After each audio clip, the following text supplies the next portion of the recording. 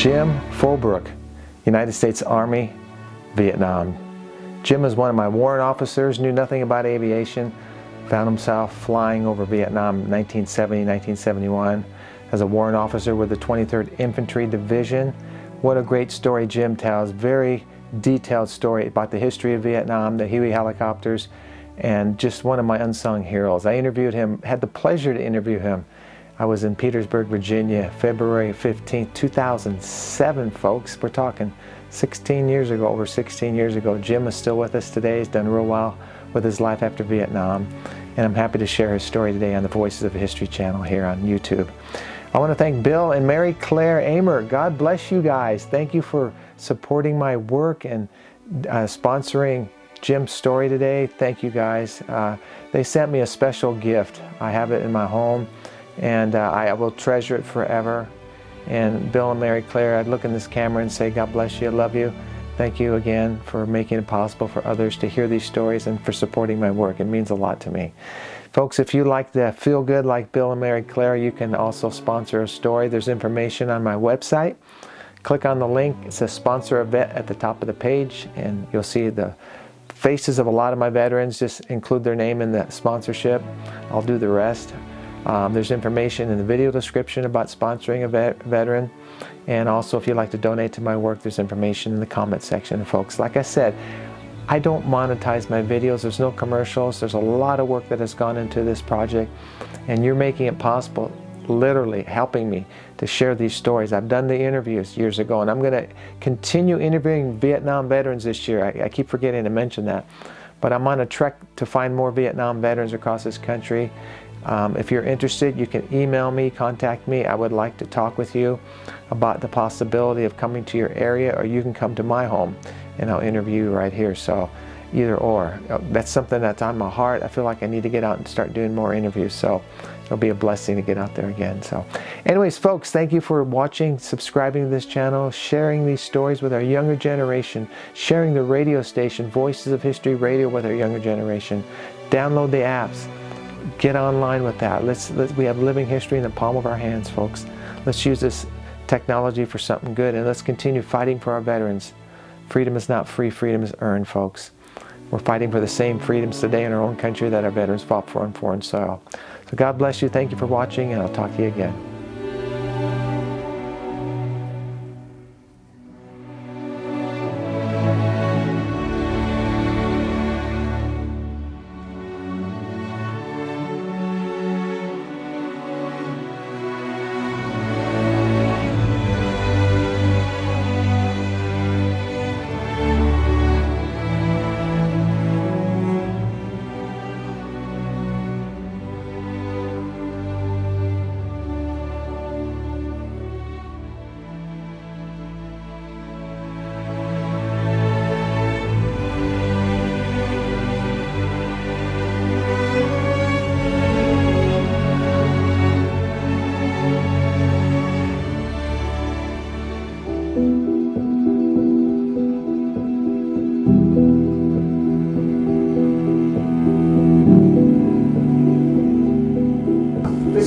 On tape probably here. Just tell me briefly, as I continue to build my story of Vietnam, my first question is, why were we involved in Vietnam? Oh, according to my opinion, for why we were involved in Vietnam? If you're talking to a group of kids, they don't know anything about Vietnam, and you're asked that question, why were we involved in Vietnam? Oh, okay. Well, there's a long answer and a short answer. I'll try to make it in between. Give me the mid-range and the mid-range one. And generally speaking, in the early 60s, when Kennedy took over as president and all that, there was a very small CWO, Southeast Asian Treaty Alliance organization that had been in there since the early 50s, sometime either just before or during the Eisenhower era. And then when Kennedy came in to be president, he, of course, had the Bay of Pigs incident took place, and during the Bay of Pigs thing, which was actually a disaster, they were looking then for somewhere that they could counter communism. And so the history, as far as I understand it, at that given time was that they were looking at different things, and there was this fear of a thing called the domino theory. And the domino theory is that if one country fell to communism, all the others would. North and South Vietnam, by an agreement, had a parallel line where they separated North and South. The North was automatically recognized as going communist. The South was supposed to have three groups, and they were going to have elections. But the South Vietnamese, the Viet Cong, which then meant Viet bandits that were down in the South, were pushing more for communism to bump out the other groups. And during that time, then Kennedy committed larger contingent of groups in what was then called MACV, Military Assistance Command Vietnam. And that went through 1961 to about 1963.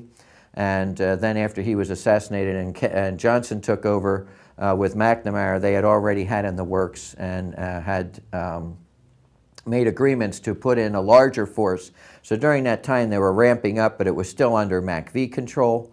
And then at that point then they put in the first group, and it was an airborne corps group, 153rd, 154. I don't remember the number exactly now, but it was the first actual combat unit that went in as a combat organization.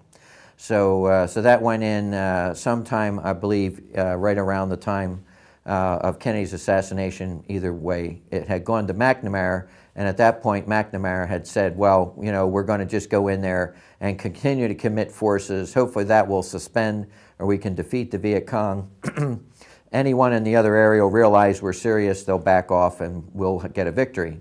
Although, obviously, it didn't go that way. But that was the way that Vietnam became Vietnam in the early 60s. And by 1965, we had assumed primary combat roles with combat units taking the lead, as opposed to MACV. MACV had been pushed down as far as importance went. And that continued up until Nixon came in. And then when Nixon came in under the Vietnamization program, he shifted it back to push people into MACV to train the Vietnamese to try to fight for themselves for those next couple of years as they continue to reduce troops. So essentially that's a short history of how some of that stuff came out, at least as I understand it, and I have numerous sources for that. Time Life Books has a good series on that. It's very well said. What about, who are we fighting in Vietnam? Okay, well the primary organization originally was the Viet Cong, and the Viet Cong were organized groups that were pro-communist down in the South. They actually represented a small percentage of the organizations at that time, or religions or political parties. There was sort of a nationalist party, there was Buddhists, and then there was the communists. Communists represented 10–15%. It was never really a popular thing down in the southern region. I don't think it is even today after all these years. And then you had the Buddhists, but they were not overly political. They're a little bit less of that, and then sort of a nationalist group and all that had most of the people that were the more intelligent ones, and that was connected largely to French influence. Many of them were CACs, which was the name for Roman Catholics, and other stuff like that. So it was a potpourri of other groups that actually made up the nationalist group that were the ones that actually were elected. Diem was one of the early leaders and all that, and I think they even had some people that sort of called themselves royalty, but I don't remember all the different mixes back then. But it was a three-party type situation at that point for elections. VC now, what about the NBA? All right, so the VC were the original ones down there. They were really not huge numbers, and they were a relatively prominent group until around 1968. And then at the Tet Offensive, they had committed a large amount to the cities and were pretty much wiped out. They were no longer a functioning force in 69 on. So after the Tet Offensive, the Viet Cong were less important. Around 1965, as we continued to ramp up, Russia, primarily through China, for every $1 we put in, they were putting $2 or more. And so they continued to build up the North Vietnamese army, and then the North Vietnamese army continued to infiltrate and actually started after 1965 to move combat troops down into the southern region. So officially, they never claimed or would admit that they had North Vietnamese regular army forces, but they were there. And when I was there in 1970 to 71, I don't ever recall seeing Viet Cong type forces. Everything we saw in the northern I Corps region, and Vietnam was divided into 4 combat regions. The northern region was I Corps, and that went from Quang Tri, which is demilitarized zone, all the way down south to a city called Duc Pho on that, which was the bottom region of a province called Quang Ngai, and Quang Ngai was actually where Ho Chi Minh was born. And that's where My Lai took place. So there's a lot of historical connections to a number of things there that I could talk about, but generally that was it. So after 68, 69, and definitely when I was there in 1970, 71, it was mostly North Vietnamese forces that we went against. I'm sure there was still some Viet Cong around, but not in a militarily significant number. Okay. No, this is great history. This is very well said. Tell me now, I'm kind of jumping ahead. Then we're going to get Sure. back to your role in Vietnam, but I got to ask this question while I'm thinking about it. What, you hear a lot of things about Vietnam. Why do you think they referred, or when I say they, I don't even know who they is, but why, okay, here's, just set this just a little bit better. Hold on a second here. Sure. Instead of saying they, I'm going to rephrase this. Why was Vietnam referred to as an unpopular war? Vietnam in the early 60s really popular, and it was fairly well accepted and all the rest. And then toward around the 65s, in other words, as we continued to ramp up, there were a lot of people who are just simply not pro-military. They're very much, I don't know if I call them appeasement types, but one way or another, they always believe that you can talk a bad person into being good and that negotiations will work as opposed to combat. So one way or another, there's no way they would ever really support that. And as things got closer and closer, particularly toward the election there in 1968, and I think that was Johnson at that period of time, the media in particular had started to get more and more against the war, and there was essentially a day-to-day drumbeat, as there is now with the Iraq War, to a very large thing, where they already have an agenda, they already have a template. The template is, war is bad, we're going to show it as bad, we're going to show it as a defeat no matter who's winning or not, it doesn't matter.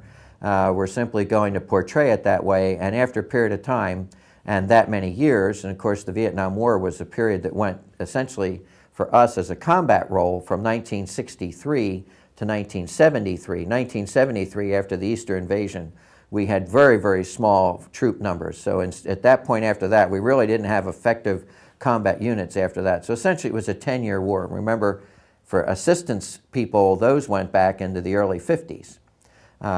So we actually had a longer period, but in that actual period of involvement was there. And any group of Americans is essentially going to get tired after a while if you don't see a clear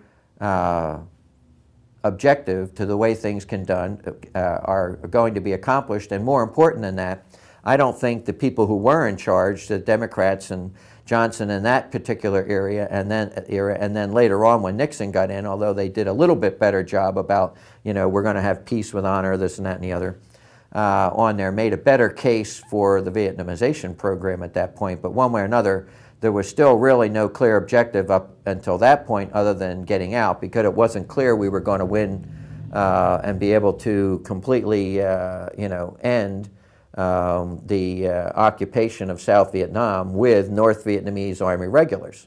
And that simply wasn't going to happen. They weren't going to give up, and we weren't going to stay there long enough to defeat them, and we weren't fighting in order to defeat them, because we never really were incurring into their areas or ever putting forces against them in numbers great enough that we could have actually completely gained victory. I'm sure there were ways to achieve victory, which maybe we'll get to when we get to that, because you had the Cambodian incursion in 1970, and then in 1971 you had the Laotian incursion, Lam Sam 719, which I flew in from day one to the last day, and I think that was our best chance at that point to have established a potential for victory, and that would have been a Korean-style one where we would have just simply built a demilitarized zone all the way halfway across or completely across Laos and the north of Vietnam. We had already blockaded Cambodia, so we could have essentially prevented the North Vietnamese from continuing to incur into the south or to supply whoever was in the south in there. So in other words, we could have created a standoff, but a victory was unattainable, and we didn't fight it as attainable even after Tet. You know, so I don't know at what point it changed from one to the other. For the time I was there, it was mostly just to protect the people within the populous regions in there, and that whenever the communists would show themselves, then we would go in and try to bump them out and to provide protection for the people whenever we could. Now, were you a helicopter pilot? Yes, I was a helicopter pilot, went through flight school, warrant officer flight training program in Texas. Fort Rutgers? Fort Rucker was the two-part. There were some people went to Fort Rucker the whole time, but at the time I went in the 1968-69 time frame, I was at Fort Walters, Texas for 5 months, and then I was at Fort Rucker for the other 5 months, so it was a 10-month program. So was this the first time, did you enlist? Yeah, well, that's an interesting story. I have lots of interesting stories, more than we'll have time for. Okay, yeah, the real quick end was in 1969, after I graduated high school in 68, I went to Drexel University for engineering. I had to work, I didn't have enough money, so I just really didn't do well, so I decided I was going to quit. Shortly after that, they had that lottery. It was the same lottery I think Bill Clinton was in. Anyway, his number was up. My number was 56. They were expecting to draft people up to 100. See, they would draw lotteries by birth dates. My brother, for instance, at the same time he went in, he came out as 363. He knew he wasn't going to get drafted, never was an issue. And so I knew I was going to get drafted, so I started taking the tests right away because I didn't want to be an infantryman, a ground pounder, and get drafted. Instead, I wanted to see what my other options were, so they convinced me. I took the test and was selected into flight school, even though I'd never been in an airplane in my life. And when I actually went in the Army on an airplane was the first time. But I loved it, and it worked out. And so that's how I wound up going in 69 for flight school, and then a year later for Vietnam. How did you feel as far as the country? I mean, your thoughts at that time, did you feel a great sense of duty to serve your country like they did in World War II? Yeah, I was always much more on the patriotic side, and I'm one of those that likes to make informed decisions, so I didn't really have an opinion. I mean, I saw the riots out there in Chicago with Daley and this and that and the other, was at the Democratic Convention with all that, and was aware of all the other things going on, you know, with Kent State. And so I didn't go in with anything that it was the right thing to do or the wrong thing to do.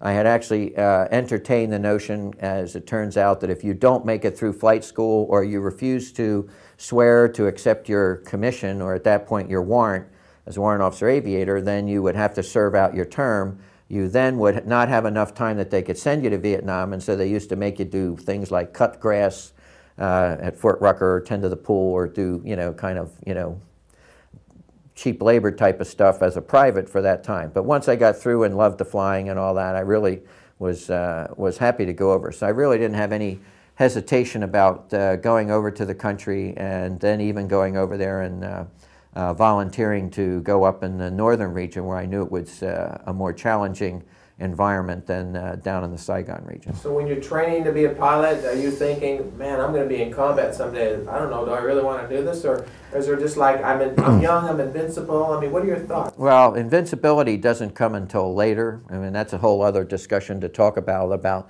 you know, a certain sense of how things go when you're out there. But you know, early on, no, I didn't sense that at all. I always knew it was a dangerous, risky environment.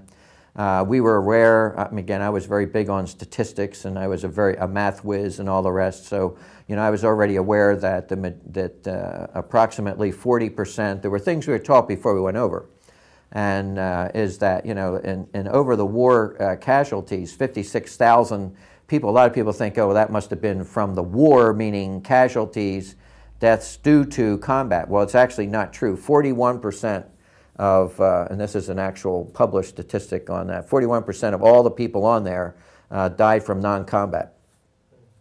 And in my unit, actually, we only lost a few people on that. 2 were called combat and 2 weren't. And one was excuse me, it was 3.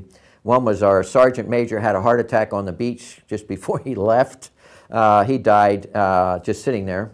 And then there were 2 guys that were taking a Jeep, and they were doing wheelies. Again, our unit was right on the beach, so they ran in the South China Sea. And they turned it over and got crushed. So they died. And then we had one with an air crash in that time. So we had a very good unit with very good mission integrity. That was emphasized in our unit, and so we didn't have a lot of people screwing up and killing themselves as opposed to enemy combat, although we had plenty of that during that time. Tell me about the first time you got in country, what you thought, smelled, heard. I mean, well, when you get into country, you arrive in the Saigon region, and they got sort of like a reception area, and then they, sort of bring in, I was only there like a day or two and all that, and that was the really funny thing. We had a couple friends that had gone. My grandfather had passed away, and so I got pushed back in a later unit, and so when I got over there, I was a few weeks behind, and I had gotten a letter from one of my friends from flight school who was already over there, and he says, "Hey, I'm in the 23rd Infantry Division." I said, "Yeah, okay, okay, sounds like a great thing." So I said, "I'll go for the 23rd Infantry Division." So we went in there. I had 2 or 3 of my other friends that had gotten back for one reason or another, because you always graduate your class for some reason. And so I said, well, let's, hey, let's all butt up here and go for 23rd Infantry. Well, we didn't know that was the AmeriCal Division, which of course was famous for My Lai. So My Lai now is a big deal in 1970, because that had already taken place. Plus, it was the area where the most intense fighting was going on a lot of the times. And so, anyway, we put down for 23rd Infantry Division, and I can still remember the guy saying to me, "Okay, all you guys with your dream sheets, you put down what you're going to get for and all that, and it's all a dream sheet. You're not going to get to go where you are." And then he went around collecting them up, and he looked at the 23rd Infantry Division on my sheet, and he says, "Oh, well, guess what? Some people do get to go where they ask for. You're going to get to go to the 23rd." And so, so that's sure enough where me and all my friends, who are now very pissed off at me, all wind up there at the 23rd, and for that time. And only one died out of the group of us. So you had one tour over there? One tour, a year and 10 days. Yeah. Normally it was a 1-year tour, and I had put in for an extension. I wanted to stay longer. Our unit was standing down. I was due to leave in May, and they were standing down in August, and I knew it. Plus, I was, at that point, because of my longevity, experience, high number of flight hours, was flying a brigade commander. And so I had this sort of VIP mission with him a lot, and I knew he was leaving too. And it was not father-son, but we were fairly close, and I had a lot of respect for the guy. And so, so I had put in for an extension, expecting to go in. Well, at that point, they weren't extending anyway, because they were trying to reduce numbers. Plus, they figured the only people who were extend were druggies, or the people that were using drugs, and that's why they wanted to extend. People weren't doing it for altruistic reasons. Anyway, my paperwork got messed up. And so, so I was actually already discharged, and I'm still flying helicopters. And then I called up and says, "Well, where's my paperwork?" He says, "Paperwork? We don't have any paperwork. You're already out." And I said, "No, I'm still here." So they cut orders for me right away and sent me home. So I wound up at 10 days and regretted it, because he would have given me, if I had pressed it, I would have actually gotten the 90-day extension. So either way, so I went over. So I was a little bit more than that, and there was a little story to go with that. Tell me just kind of briefly the purpose and the role of the Huey helicopter in Vietnam. Okay, well, in most of Vietnam, especially in the northern region where we were, it's very mountainous. So you have a region in the South China Sea that's relatively flat. And in that area there, you still have rice paddies and this and that. Now, there's only 1 or 2 roads. They're only dirt roads. So they're all channeled, and then there's only 1 or 2 ways into the mountain regions. And the largest part of the AO we were in, which is called Area of Operations, was mountainous. And there's no roads out there past 1 or 2 villages in Tin Phuc, in the region we were in, which was up at Quang Nai, and Tam Kỳ was the province capital, and all that. Once you got in past there, then there are no roads. So the primary way that we conducted the war was that you would have infantry brigades or battalions, right? Several battalions make up a brigade. And so this brigade was the 198th Infantry Brigade, which is the one that Colin Powell was in, and the one that they did TV shows on, that one show about something or other, was the Takeoff on Platoon, had those patches on, was the AmeriCal patch. And so they would have it there, and then they would have a unit back in the back area, and then they would have 3 other units, and they would go out manning fire support bases. Fire support base was on the top of a hill, and then they would put artillery on the top of the hill. Then they would take companies, and we would take combat assaults and take the companies off that hill, and then put the companies down in the valleys, and then they would cover grid squares, meaning areas of terrain, and they would patrol in there looking for the enemy, looking to make contact with the enemy in the enemy zones that were just adjacent to where the population of the people were.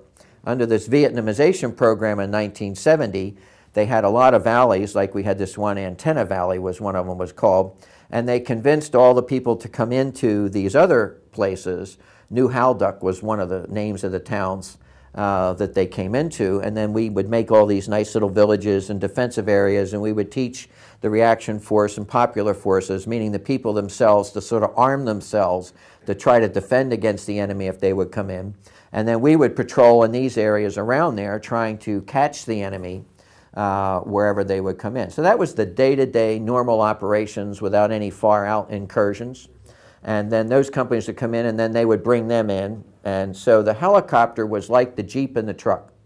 So since there were no roads, you couldn't get around. The only way to get people in and out of the companies was by helicopter. The only way to get people on top of the hills was by helicopter. Huey, the UH-1, was also called a slick, and slick meant that the floor on the inside of the Huey, we'd take all the seats out, was just flat on the floor, and that was ash and trash, meaning that was the words we used. So we had all these little words we used, and ash and trash essentially meant that we were just resupply.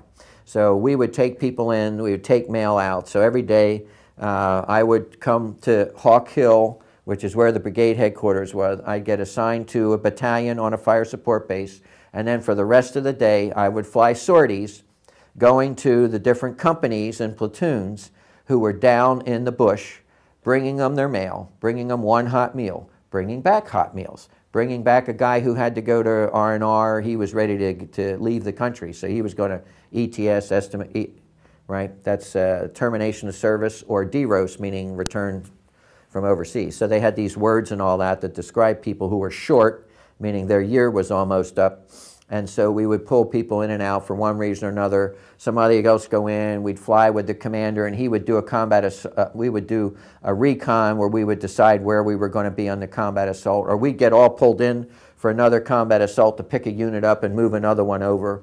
And then another thing that we did a lot is there were medevac missions. And the medevac, of course, you get someone injured.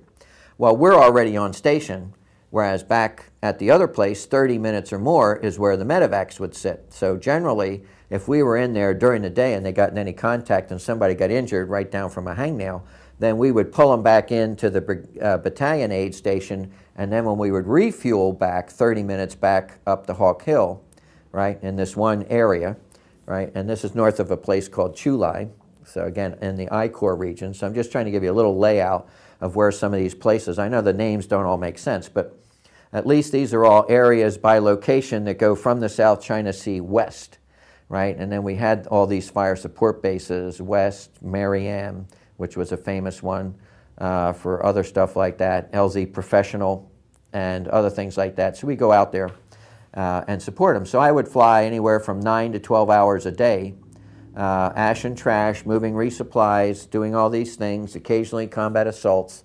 occasionally recon, and then occasionally other special kinds of missions. One of the ones I liked was night psyops, and which I could talk about that for a little bit, but that was one I enjoyed. And then occasionally we had some rare ones called CCNs, Command and Control North, other things like that, where we would take Rangers or a group of South Vietnamese and North Vietnamese uniforms, and we would take them out, just one ship far out, near the Laotian border, and we would drop them off, and then they'd be out there for, who knows, anywhere up to 2 weeks. Then we would pull them back in, put B-52 strikes in, this, that, and the other. So they were really the distant type ones that we would occasionally get those kinds of missions. Secret, but not big secret on that, you know. But when we got them, it was a big deal because it was a high-risk type situation because you didn't have gun cover or anything on that, meaning gunships with you. So on a combat assault, tell me about the crew, the troops on board going into an LZ, or if it's a hot LZ. Right, so generally speaking, you have a PZ, pickup zone, and you have an LZ as a landing zone. And the idea of a combat assault was you have X number of people you're trying to move. Now, in 1970, there was a much larger group of Vietnamese, so there was a Vietnamese army. not in large numbers, but there was Vietnamese Army. So about half the time we're actually moving Vietnamese as opposed to Americans. And generally speaking, you're going to pick them up in a PZ zone, so it might be a landing strip in a safe area that's not a problem, and then you take them here and you're going to put them out into some new area where somebody isn't there. Well, usually they'd put artillery in the morning to soften it up or other stuff like that, and then you'd get gunships, usually 2 on each side, and then you might have anywhere from 5, 6 helicopters, sometimes longer trains, but generally speaking, you'd have a group of 5 or 6 helicopters, and then each helicopter, depending on its age and its condition and all that, would have the ability to hold X number of troops. So generally speaking, you'd line your 5 up, you'd have a flight lead and a trail, and then each one would say how many troops he could carry. Then you'd have a C&C bird up. In 1970, then all C&C, meaning command and control, would have the American military force, but then it would also have the province chief of the Vietnamese. And so if it was anywhere near any of the Vietnamization program type stuff on the interior area, he would have to give permission for us to respond if anyone would shoot at us. And so that was the general configuration of the way things went. And then we'd have our 2 sets of gunships. We had Charlie models with an older type of gunship versus Cobras, AH-1s is the other type on that. So now we got 5 or 6 guys out there, and we fly out in formation if it's big enough. Depending on the size of the landing zone, you might get 1 ship in, you might get all 5 all at once. Then you go in, drop them in, all the guys jump out, scurry into the bushes, and set up a perimeter. Then you go back and pick up another load, and you keep putting them in until they're all in. Sometimes you only got 1 load, sometimes not. But for us in that mission, that was a typical type of combat assault. And then, of course, you had ones pulling them out. Did you have any interaction with the troops, and were you the flight commander, or were you a pilot, or I mean, what was your role? Well, I was a warrant officer, and warrant officers, when you go through Vietnam and you get in country, first you're a co-pilot or Peter pilot. Then you become an aircraft commander. To become an aircraft commander in our unit, everyone had different rules with different units and all that in their standing operating procedure, SOP.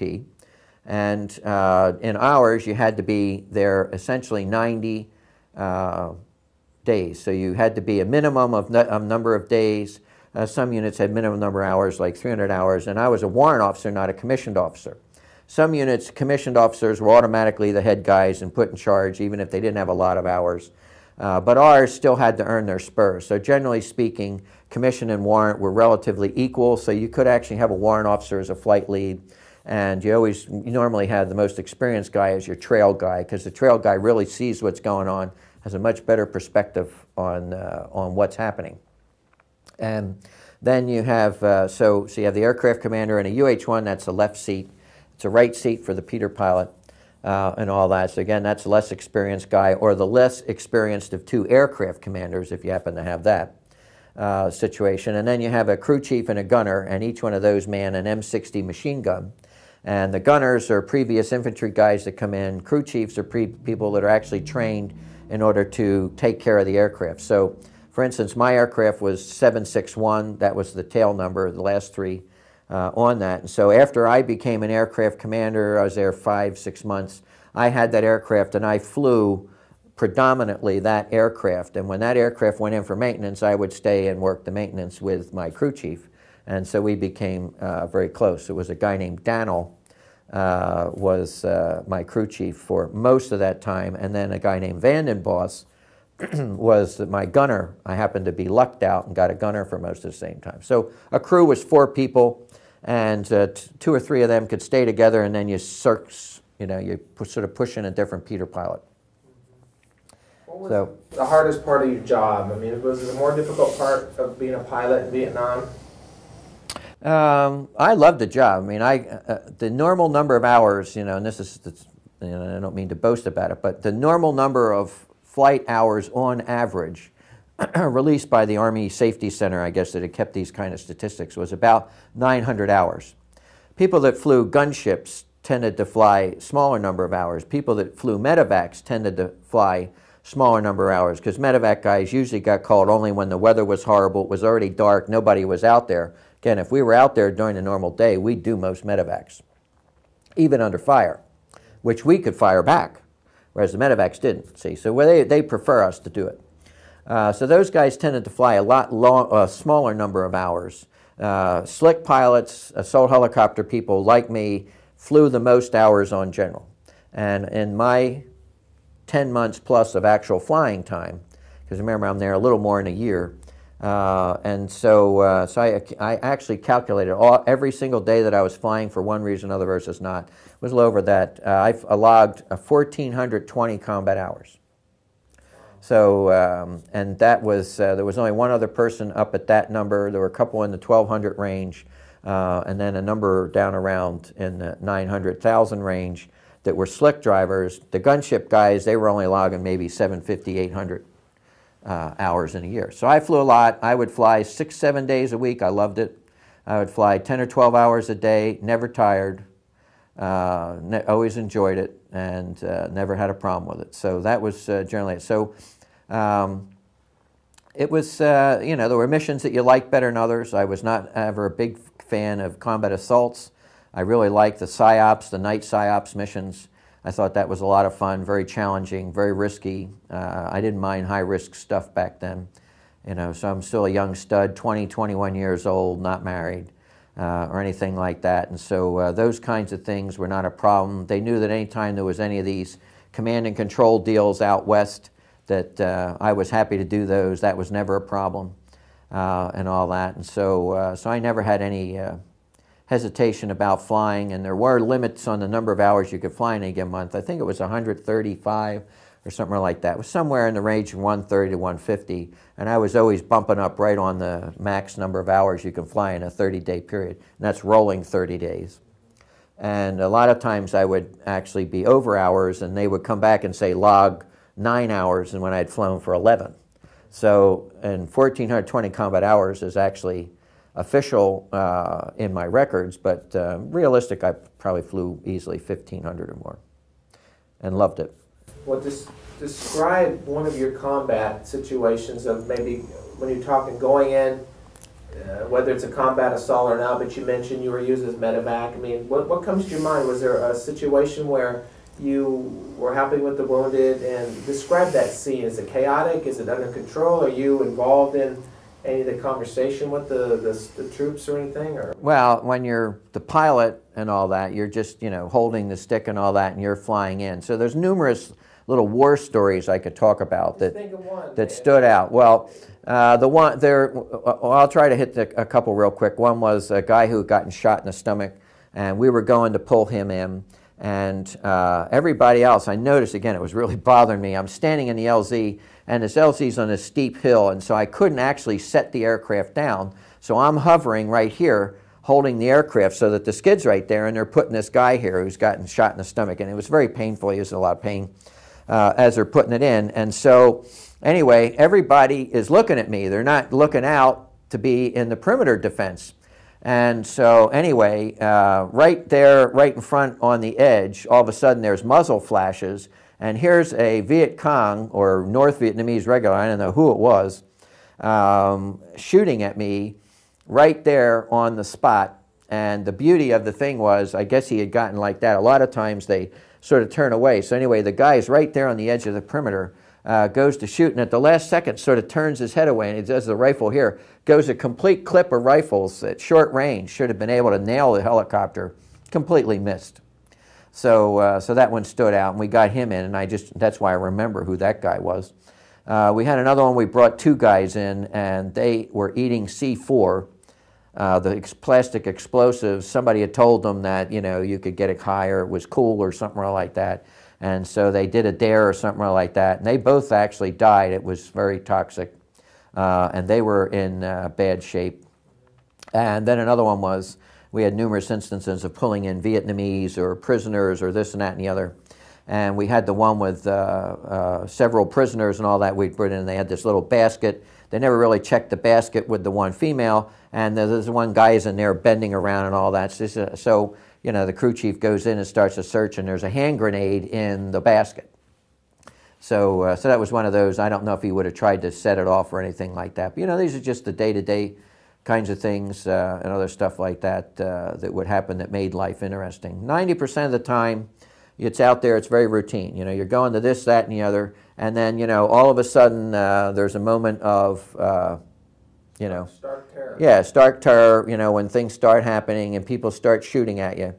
But over 200 of my flying hours were in the Laotian region on these special things, and then the Lamsam thing when you went out into Laos, and there it was all North Vietnamese Army, well equipped, well, you know, they had tons of ammunition with big weapons, and they shoot at you all the time. So out there you get shot. It was an entirely different war situation than the normal stuff back in Chu Lai, Hawk Hill, and all that. And in 1970 and all that, most of those places were fairly well quelled.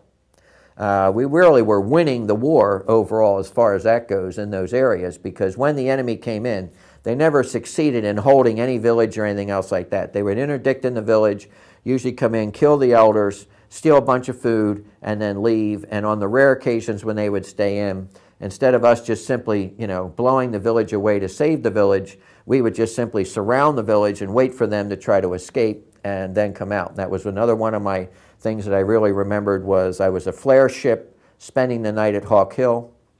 They had this one 40-some enemy had come in to, let me see, it wasn't, I can't think of the name of the village now. I used to know the name. Anyway, it was near LZ, Siberia. And so anyway, they had come into the village, and they were staying in there thinking we would go in and just, you know, assault them. Instead, they put it out and put all these listening devices in, and there was this huge open rice paddy area. Anyway, they had the listening devices with the Vietnamese, and we had the Vietnamese popular forces with us. And they had heard them talking, so they knew they were coming out. And so we had the gunships and the flares, and so we came out and were waiting. And so, so as soon as they, you know, were coming across the rice paddies, we had the word, you know, what was going on. We had our guys in the perimeter, and we popped the flares. And it was the first time and the only time entire time in Vietnam when I actually saw that. And so we caught them all right out in the open, right in the rice paddies, 30, 40 of them, and all that. Gunships are right there with minigun. Didn't even need the rockets, mowed them all down. And then we were big, huge, popular guys in all the village, because we had gone in there and got the bad guys killed and didn't take out any of the good guys or anything like that by going into the village. And so that was the only time I actually saw something like that. But then I'm just the high ship dropping flares while the gunships are in. And then, of course, we had the perimeter forces. Then the perimeter forces moved into the village to make sure it was clear, surrounded the rest of the guys, and so whoever else survived was captured. Tell me about... and that was North Vietnamese Army guys. Yeah, this time's going fast. Tell me about what you remember about Johnson ordering the Air Mobile Division to Vietnam in 1965. Well, that's, you know, was long before my time. I only know about that from, 173rd. That's what it was. 173rd was the number, and I think that was must have been a brigade. And all that. But anyway, yeah, that was before my time. But that was the first one that actually went in with a combat mission. And that was by Johnson, and that was McNamara's thing, and, you know, and I guess the Gulf of Tonkin thing wasn't long after this. In other words, again, they just kept ramping it up until 1968, when we reached about 500,000+. I think 550,000 was the, I used to know almost the exact number to that. Was the highest number, and then from then on it went down, and then, like I said, once Nixon got in and then there was the Vietnamization, where most of the people got pushed back to MACV, supporting MACV, which I was a part of that and stuff like that too, where we were doing a lot more with Vietnamese. Then once that force was filled, then the numbers started to decline rapidly. So in '71, most units were packing up. Tell me, we mentioned earlier about feeling invincible, you know, full of piss and vinegar. I mean, how'd you guys feel? I mean, well, and that's married. Well, again, I had the 1,420 combat hours in a year, and I made aircraft commander right when you could make it. I was also an honor graduate, was one of the top graduates in flight school. Even though, again, I never really had flying experience, but I just had a natural pilot technique and all that. So when I went over in Vietnam, I was flying day in and day out.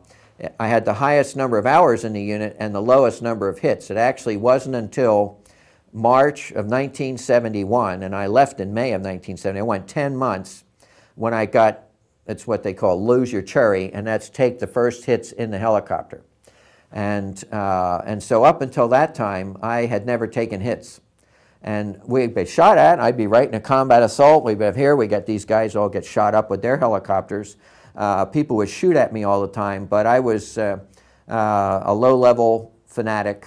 I liked to fly low level. I would stand down with my helicopter, and we would track helicopters. And when you track a helicopter, you go out there and you set the blades for certain speeds and you balance it. And so I used to wax the I used to have wax scent, so I would wax the helicopter. We would wash, Daniel and I, or whoever else was there with the gunner. We would rinse out the helicopter to get the maximum power with the engine, and we would do our own tracking in order to keep the blades so we were really smooth. And so I could fly 120 knots on the treetops. Now, in our unit, and in most units in Vietnam, you had a requirement to fly at 1,500 feet above ground level in between places. And so the typical thing was you were supposed to fly en route there. Well, generally, I would try to fly low level here and there. So I was viewed as a unsafe pilot. I was violating regulations, but the bottom line was I could always fly faster, so when people would shoot at me, they never had time to even get the rifles around. And so, so it was always behind me. And so, like I said, it wasn't until Chapone in Laos, 26 miles into that, on that one day, which I think was the 6th of March, somewhere around there, give or take a day or two, of 1971, when we took 5 rounds of AK-47 just coming out of the LZ. Normally, I would never come out of the LZ slow and taken off, but there were all these big wigs up there looking at this thing because of the visibility of that particular operation. And so I came out, sure enough, the one or few times I came out under normal airspeed, under normal mode, I took hits. But that was it for the rest of the year. I never would allow that to happen again. So I made sure I went fast. But at that point, you're not worried. And so, so there were numerous instances in Laos during the Laotian mission where there was the fire support bases out there that were then manned by Vietnamese were being overrun.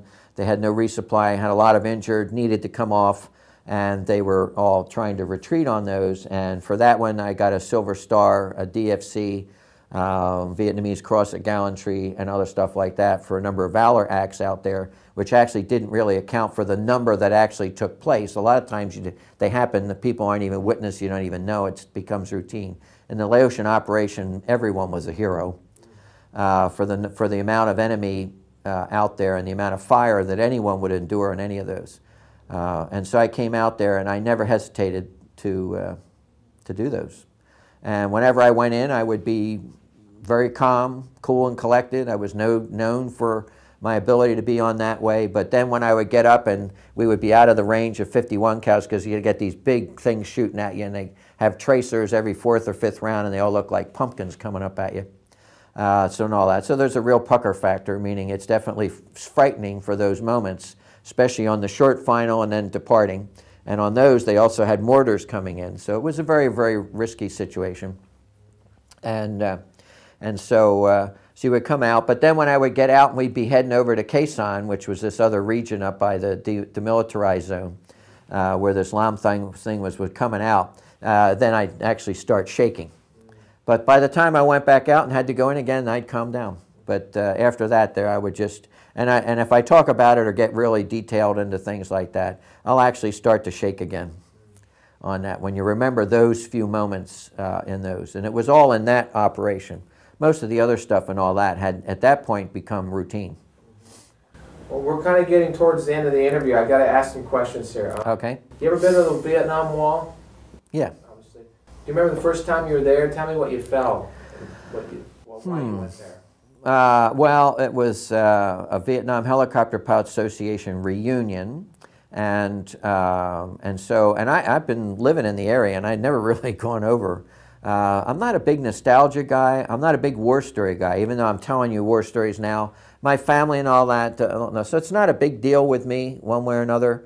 I know some of the names, I know the dates, everything is in there in chronological order, not alphabetical order, and all that. So if you go into that period of time with those operations, you can recognize some. And there was a guy, Becker, and a couple other names and all that, who died in that period of time, and then I would go over and see them, and so anyway, there were, you know, I didn't know any of them particularly closely or anything like that. You know, a couple were in the unit. That was not our actual, you know, again, you got several platoons and all that. And we didn't lose anyone close right out of our platoon. But I did lose a good friend that I went to flight school with and actually had roomed with for a short time. And so, so I just went in there. So I you know, I don't feel sensitive or insensitive, but you know, I mean, it's emotional. When you see it, it's very well done as far as the presentation. The bronze statue and all that is particularly impressive. I like that better than the wall itself. But that's it. So I went over, and then I've taken a couple friends since then. But it's nothing I. Tell me about a homecoming you had or didn't have when you came home. When I came home, of course, my family picked me up. My very, very best friend is still my best friend today, and all that, Doug Womack, who I flew with more times than anything else in the unit. He and I did get to travel most places together coming home. And then I picked up the family, and all I can remember actually really is crying. And one, crying, happy to be home. They had an excess of pilots again. The war's going down. And so we were given the option of being discharged from the Army. So I was actually discharged from the Army, joined the National Guard and flew helicopters after that. So I was actually discharged when I came home. And I was very upset that I hadn't really pressed staying the extra 90 days, to be honest with you. So I was actually sorry that I left, because I really wanted to stand down with the unit and, you know, with the rest of my friends and, like I said, finish the mission essentially. And that was about it. You know, I had a girlfriend then, and she was there, and this night. I mean, so there were a few things here and there. That was about it, and that was in June 3rd. And then in August, September timeframe, I went back to college then at Glassboro State in South Jersey and visited where my brother had been over at Rutgers, and saw some old friends here and there, and that was about it. A few were hostile about the Vietnam at that time, you know, baby killer type of stuff and all that, but none of that. I mean, I knew who I was, so anybody could say anything about me one way or another, you know. So anyway, but overall, it was, you know, a positive thing. I was glad to be home. Jim, what should people remember about Vietnam? Well, the thing with Vietnam to me is it was a wasted opportunity. It was a lot of poor decisions about how it was conducted. Again, it was conducted as a political war, not as a campaign. And so the generals that were in charge were never really in a position to actually win or lose. We were never defeated on the battlefield. The Tet Offensive was a major disaster for the enemy, but it was portrayed in the media as being a victory for the enemy. You know, they came out of the woodwork. What's to say that in 6 months there's not another 500,000 that are going to come out of the woodwork? Well, and we, intelligence-wise, couldn't say that there couldn't be. And so one way or another, it was in there. I think there was no way that we could have won the war other than during that Laotian incursion where we went 26 miles out to Chapon from Khe Sanh, and you had the demilitarized zone and all the rest. If we had committed all the forces, taken the South Vietnamese units that we had at that time, and there were a few divisions. Again, they were always very small in numbers compared to what the North Vietnamese Army was. The North Vietnamese Army greatly outnumbered the South Vietnamese Army. And there's some cultural things on that would be important to talk about if we had time. But they were generally not as violent because of their religious beliefs. They were Confucianists that believed that you had to go in your family order and this and that and the other. And they really were generally communalist, nonviolent, not communist, communal. They only cared about the communities. Whereas the North Vietnamese coming down were mostly Mandarin Buddhists, and if they died in honor, they would reincarnate at higher levels. So they were much better fighters in general. than the South Vietnamese. Not because they were cowards, but they just really, again, didn't have the stomach. It was like putting Amish out there and giving them guns. For a lot of them, unfortunately, that was the case. But generally speaking, the only way would have been a Korean-style situation in which we were able, through just simply cutting a tract from the South China Sea along the demilitarized zone, which was already there, safely there. They weren't interdicting there. All the way out to that point in Laos, where you couldn't get around the bend to get into Thailand, was in the way. And then we had already blockaded down the rest. It would have been next to impossible for them to do that. And of course, the outcome of all that was a defeat in '75, not for the American Army. We were already not there. It was a conventional defeat by a conventional invasion. They had had a conventional invasion in '73. We beat it back through some Army units and B-52 bombing and all the rest. But in '75, there were only those few Buddhist-dominated South Vietnamese armies in the demilitarized zone and defending Saigon that were able to stem the conventional invasion from the north. And so South Vietnam was defeated then by a determined North, and we essentially sold them out, you know, in that regard. I mean, that's my opinion. But that is the only way we might have won. Otherwise, that outcome was inevitable. And so if it didn't happen in '75, it would have happened in '77 or '78. It's just sad because when you look at the outcome once they came in, you know, the re-education camps, the number of people that I know in Vietnamese here now whose family members and all that just totally disappeared, never came back from education camps. That, of course, followed in Cambodia with the Khmer Rouge, you know, and so essentially the abandonment of South Vietnam or never coming up with some type of accommodation like a Korean-style one essentially doomed hundreds of thousands of people to their deaths. So this notion that a lot of anti-war types had, and I had one good friend and all that that always said, I always figured it was better red than dead. You know, that if we simply gave up and the communists took over, all the people would be better off than if we were there, the ones killing them. Well, of course, again, that's as though we were killing civilians. Well, it wasn't the case. It was not a My Lai after My Lai. That was a very isolated incident over the way the war was conducted, particularly in the time, you know, when I was there, 70, 71, on there. In fact, my unit, 71st Assault Helicopter Company, the guy who made the first stink about it with the IG over that was our unit. He was a 71st crew chief, and the 71st Assault Helicopter Company was in the helicopters that dropped off those guys on My Lai, the day of My Lai. And so, so it was something very near and dear to us, and there's very interesting war stories related to that for why My Lai was My Lai as well. So well, that's it. Do one more thing. Okay. Time you need to write a bunch of books, so hopefully you have that. Can you when I ask all the veterans this at the end of the interview, can you give me a salute into the camera when I tell you from right where you're seated? Oh yeah, sure. I'm not big on salutes. Well, military bearing. As a warrant officer, warrant officers are not great with military bearing, you know. That's part of our traits. Okay, right into the camera, Jim. Okay. Great, thank you.